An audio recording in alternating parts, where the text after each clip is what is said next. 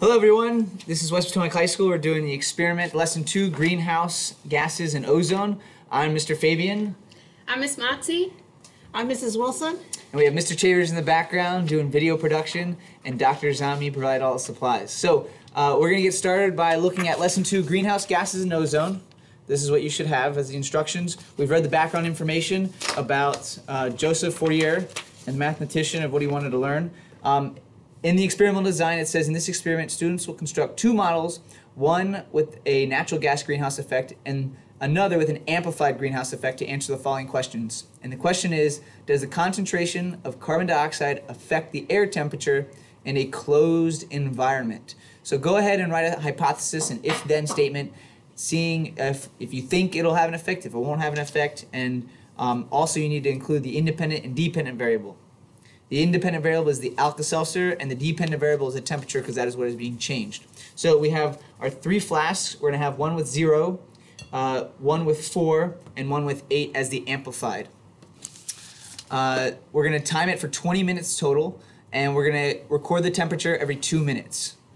Miss Motzi is going to be showing the temperature, as well as I'll be announcing it, of what is happening with each flask. And we'll also have the light on, showing kind of the sun.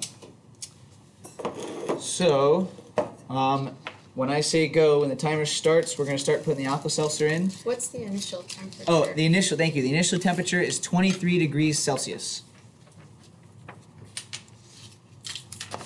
So you can go ahead and write that in your table. And while we are about to put the Alka Seltzer in, and while we're waiting for the Alka Seltzer to change temperature, we also maybe want to figure out what is the title of the table that you're going to be writing in. All right, Ms. Wilson, are you ready? Ready. All right, let's go ahead.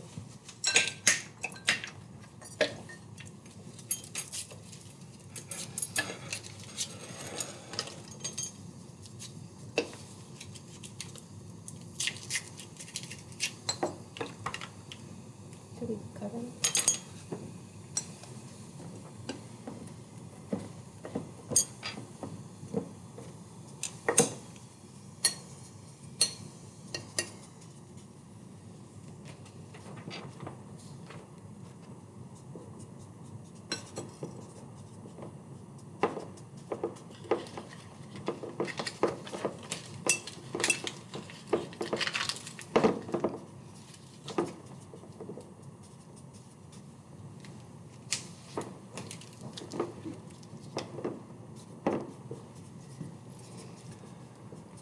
All right, so we have all of our thermometers in.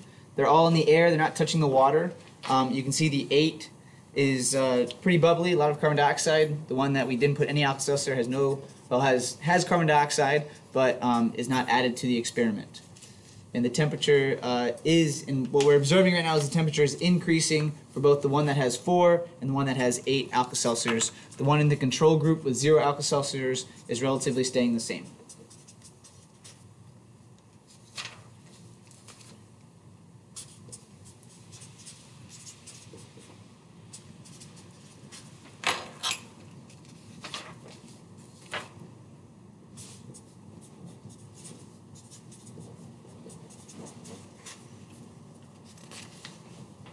So we're approaching 2 minutes. We'll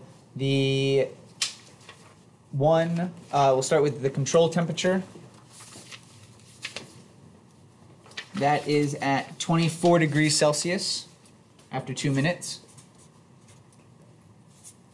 The one is about 25 degrees Celsius for the 4 Alka Seltzers, and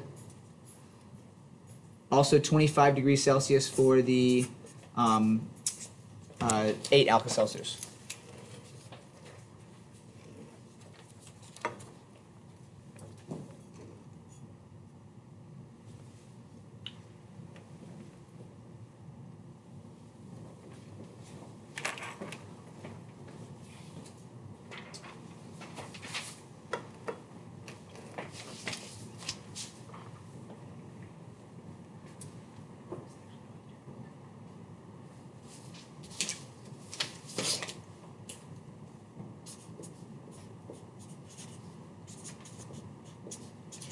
If we wanted to shorten the video, we could pause in between these 2-minute breaks. Do you know what I mean? Yeah.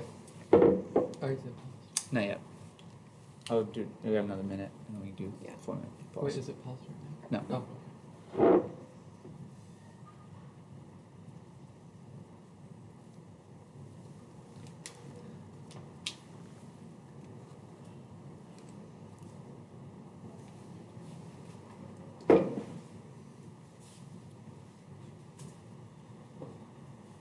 These bubbles actually look smaller.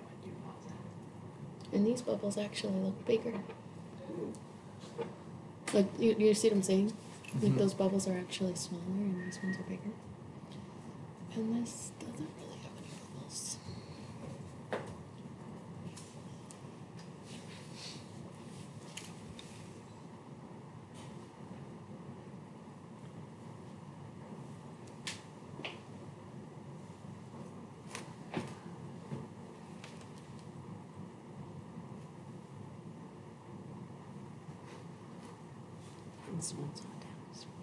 Is what?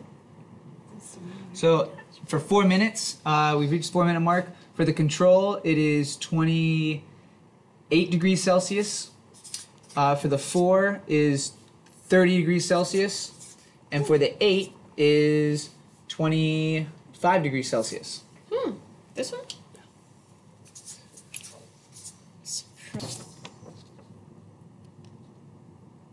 Is it recording? Yep. Yeah. Alright. All right, now we're at 6 minutes. For the 0 Alka Seltzers, we're at 27 degrees Celsius. For the 4 Alka Seltzers, we're at 31 degrees Celsius. And for the 8 Alka Seltzers, we have is 28 degrees Celsius.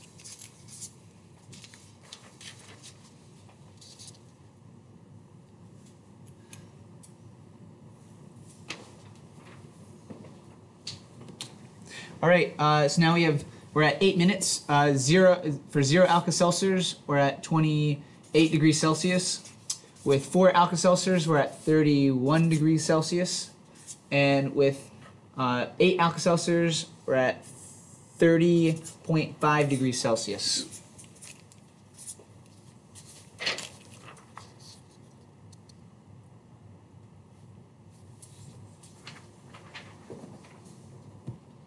All right, now we are at 10 minutes, and we're at now, for 0 Alka Seltzers, 28 degrees Celsius.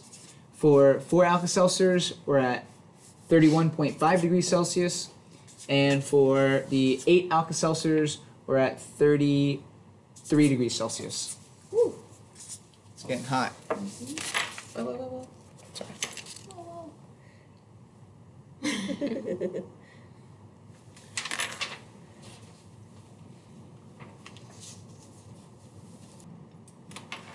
All right, now we're at 12 minutes. 0 degrees Alka Seltzers, we are at 28 degrees Celsius. And for the 4 Alka Seltzers, we're at 32 degrees Celsius.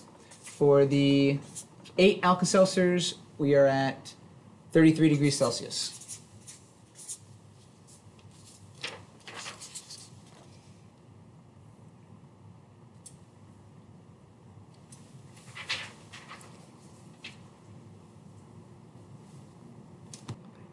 All right, we're at 14 minutes, and for 0 Alka Seltzers, the control environment is 28 degrees Celsius.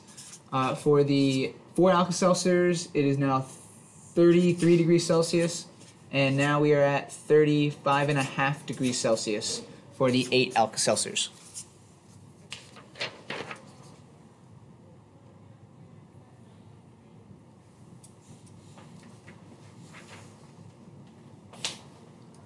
Yeah. So 16 minutes, 0 Alka Seltzers, we are at 28.5 degrees Celsius. For 4 Alka Seltzers, we are at 33.5 degrees Celsius.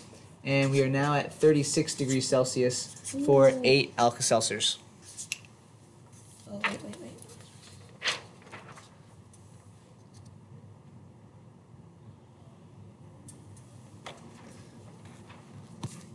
All right, we are at 18 minutes. For 0 Alka Seltzers, we have 29 degrees Celsius. For 4 Alka Seltzers, we are at 33 degrees Celsius.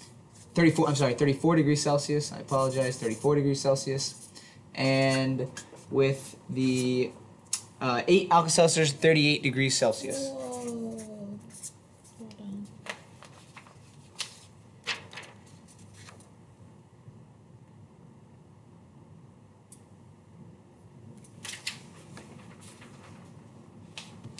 All right, finally 20 minutes. We have 0 Alka Seltzers, 29 degrees Celsius. For the 4 Alka Seltzers, we have 35 degrees Celsius. And for the 8 Alka Seltzers, we're rounding out at 39 degrees Celsius.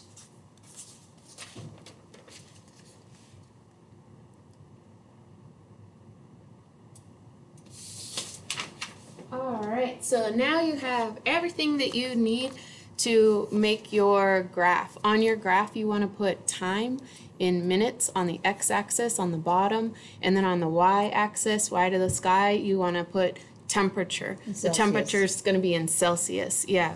In terms of interval, you can do 1 box is equal to 1 minute on the bottom, but since we did it every 2 minutes, I just skipped it and labeled it like 0, 2, 4, 6, 8.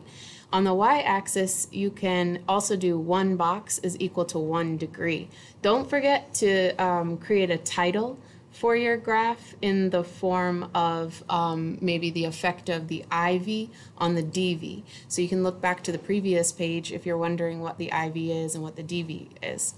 Also, don't forget you're making 3 line graphs on the same graph. So you want to use 3 different colors for your line graphs. You're going to make 1 line graph for 0 Alka Seltzer, the control, 1 line graph for the 4 Alka Seltzer, and 1 line graph for the 8 Alka Seltzer. Once you finish that, then you can start analyzing your data on the results page and then move on to the conclusion page.